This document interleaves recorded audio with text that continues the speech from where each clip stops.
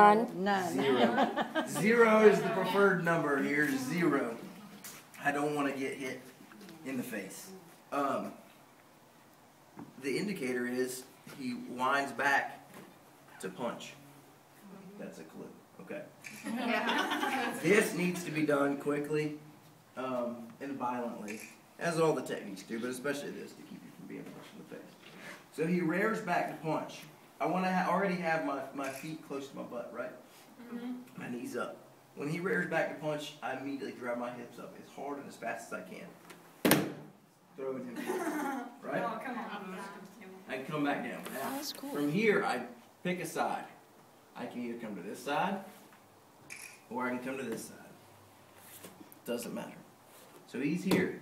His hands are on the mat. I come up here and I swim, and I come back to here and I grab his side and I tuck my elbow in as tight as I can. Okay. Now, I want you guys to understand the safety point for here.